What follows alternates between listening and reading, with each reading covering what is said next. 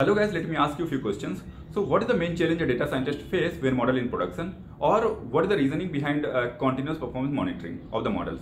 Or what is the reason behind continuous retraining of the models in production? So the main reason behind all of these challenges is model drift. So in this video, I'm going to discuss about what is model drift, what are the reasons behind model drift, and what are the different types of model drift based on these reasonings. So let's start. So what is model drift? So model drift is a degradation in the model performance over the period of time. When model performance degrades or reduces over the period of time, then we say this is nothing but the model drift. And now let's understand what are the different reasoning behind model drift. So it could be, the very first reason could be like the relationship between input and output variable changes, or there is a overall distribution of the data changes. Or it could also be because of the external factors, like recently we have witnessed COVID breakdown, or it could be because of the seasonalities. Okay, so there could be various reasons because of that the data has changed, and that is impacting our model performance. Because where we train the model, we assume okay, whatever data we are utilizing, or whatever the types of data or kind of data we are using during model training, we are expecting the same data will be there in the future on which we are going to predict. Right? If these two data, like future data and current data, properties mismatches over the period of time, then it is obvious that model performance will degrade. Now let's understand what are the different types of model drift. So based on different properties of input data set, or I would say based on input variable and output variable, we observed mainly two types of drift, that is concept drift and data drift. We also have third type of drift, that is known as upstream changes. Okay, so that also we'll understand later, but there are mainly two types of drift, that is concept drift and data drift. So let's understand one by one. Okay, so what is concept drift? So concept drift is related with the target variable. Whenever the properties in target variable changes over the period of time, then due to that, if model degrades the performance or model's predictive power degraded, then we say this drift is known as concept drift. So let's understand the concept drift with the help of one example. So we'll take a spam filtering example. Okay, so now suppose today we are training the model and we have this kind of email. So in this email, if you see, we have a word like lump sum amount. Okay, so when we are training our model, and then model will understand, okay, when there is a similar word or same word like lump sum amount, then it will identify, okay, this email is a spam email, and it will send it to the spam folder. And now what happens in future? Okay, over the period of time, scammers also advances themselves, and now they are sending a more sophisticated, or I would say realistic email. Though it is a spam mail, but it looks like very realistic. Okay, and there is no word like lump sum amount or dollar price or something like that. Okay, you see, this could be an example.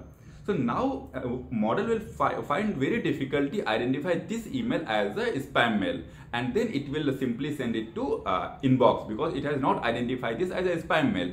Okay, and then here, because this was spam, but model had identified this as a correct email and it sent it into the inbox folder. Okay, so that is where we say, okay, model has incorrectly identified this email as a correct email or not spam, right? So that's where we say, okay, model performance is degrading due to the change in the properties of target variable, that is spam or not spam.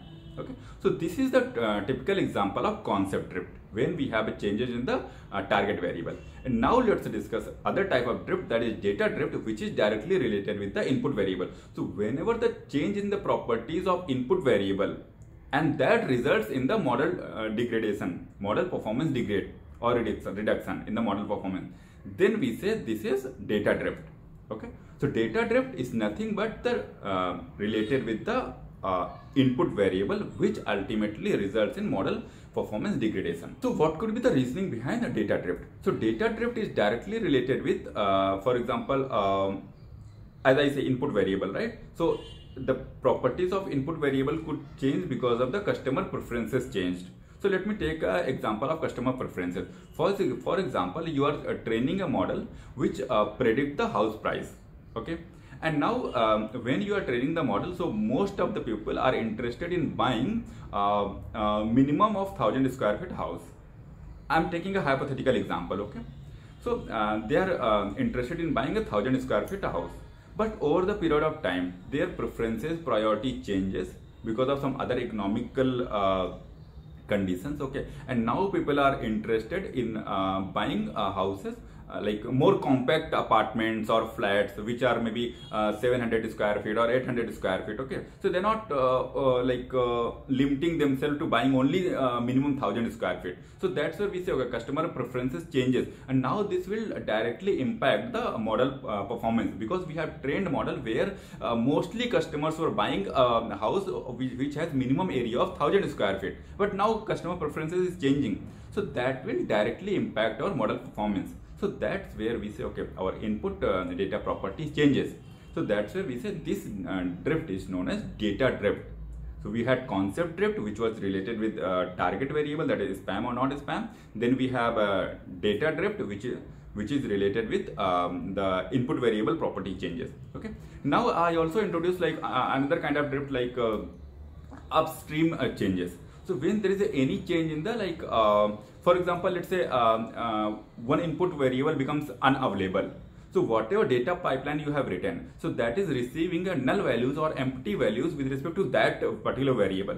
Okay, and that will impact your model, right? Because that variable is like kind of mandatory, because that variable you have utilized while training the model, and now that is not available, right? It has all missing values. Then of course it will impact the model performance. So these kind of thing changes known as upstream changes, which impact the model performance. So we have discussed what is concept drift with respect to target variable. We have discussed what is data drift with respect to independent variable, and then we have also discussed upstream changes, which is with respect to like any like variable not available, okay, or any new variable got added.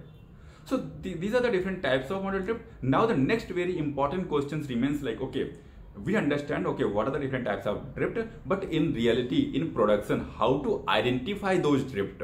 Okay, so I am leaving you here with this question, and in next video I am going to discuss some statistical methods which are very important and utilized to detect model drift almost real time when model in production. Okay, not in future when our ground truths are available.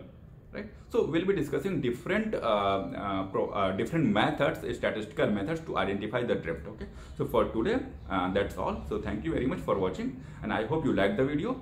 And if you like, then please don't forget to like, subscribe, and share within your colleagues. So thank you.